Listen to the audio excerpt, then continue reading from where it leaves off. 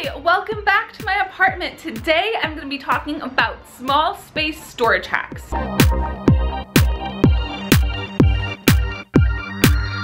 I wanted to make a quick video walking you through some of the small space storage hacks that we have learned and implemented in our own apartment. If you haven't seen my tour already, you can click this link right there and be brought to it. But the quick 101 in our apartment is we live in a studio. It's about 480 square feet. We live in San Francisco. We love our space, but it's small. It's very small. We've been here for about 5 years and we have had a lot of trials and errors about how to properly store things in a way that makes sense for both design and function. So I've learned a lot of lessons. I'm gonna walk you through my favorite storage hacks for my fellow small space peeps. Okay guys, so the first thing that you must have if you are living in a small space is a coffee table that doubles as storage. I know that those cute, like, dainty coffee tables like this look great. They look great, but those are definitely made for homes that have a lot of basement storage and closet storage, not for studios. So what I love about this coffee table, I found this on Facebook Marketplace a few years ago, is open it up and look at all this storage. Let me move this down for you. So as you can see, it is this huge like catch-all for a bunch of random stuff. So in here we keep our candles, our blankets, book, random cords, just kind of a bunch of random stuff. I think we also have our blow-up mattress in here too. So we've fit a lot of stuff in here. I was researching coffee tables like this. You can find some at places like West Elm, but they run pretty expensive. Like I'm talking like over $1,000 for something that looks like this. Instead, you know, once quarantine is over, hop onto Facebook Marketplace. I guarantee you that within a couple days of checking it, you're gonna find someone near you who is selling something like this. I got this for, I think it was $75, just Venmo'd her, picked it up. Everyone who lives in a small space needs a coffee table like this. To extend on the idea of the coffee table, another example is things like your TV stand. So we just picked this up randomly at IKEA 5 years ago.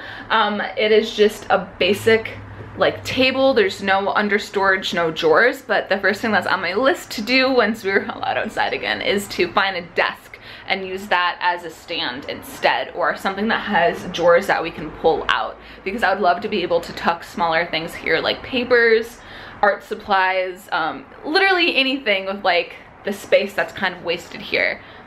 Because of the way that our apartment is kind of laid out with our like outlets and stuff, we can't have a hutch that extends all the way to the ground. Otherwise, I personally would grab one that I could use this space for storage. So if you're like me, opt for something like a desk instead, so at least you can get that little drawer. The second hack is to find pieces of furniture that double as fun decor and storage facilities. So finding that mix of design and function. For example, here, my beautiful pink locker that I love so much. This is another thrifted piece, found it on Facebook Marketplace for $20, you guys. It was gray, I spray painted it pink, and now it's this awesome accent in my studio. So it adds this bright pop of color that just makes this whole space kind of come together in a super fun, like boho way. But it also has 16 different units that they go pretty deep, as you can see. So I think it's about a foot deep. And we store so many things in here, from like random beauty supplies, my laptop, like extra electronics. Up here we have stuff that we use maybe like once a year, but we still want in reach. So many things. So that's what I love about this. Another example of finding pieces that act both as decor and function are baskets. So I'm a huge fan of baskets. I think that they add nice touches of like texture and color to an apartment. So this one right here is this beautiful like red and orange pop of color that's fun to look at, but it's big enough that it stores random towels, my computer charger, other sort of electronics. All right, my next hack actually brings me to the kitchen. May I borrow the kitchen for a second? Ooh, yes. All right, so maybe I should have organized this before showing you, but you know what? We're all friends here. So this is our spice rack. My third tip is adding height to places that didn't have height before. So for example, we have this spice rack that these are little plastic things that I found on Amazon, I think, for like $20. And all of a sudden we can fit spices under and over, and we instantly basically doubled that coverage space. Another example is back behind me. This rack did not come with our apartment. We had to hire a TaskRabbit to install it because we're not handy at all, but it added height, so we're able to store some stuff up there and hang things down, so we instantly got more storage space for our kitchen utensils.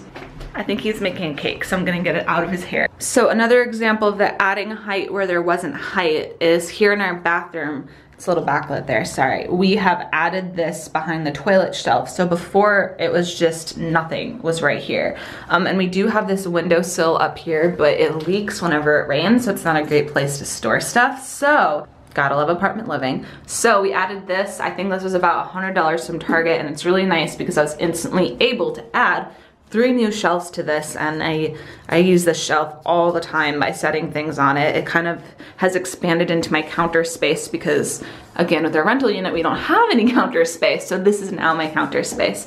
Twyla, stop playing with plastic. Cats. My last tip is to use the space behind your couch for storage. So we have even more blankets. This actually is sort of like a cat bed for Twyla, and as you can see, we have some chairs. I'm gonna talk to you over here because I'm too backlit over by the couch. There's too many windows.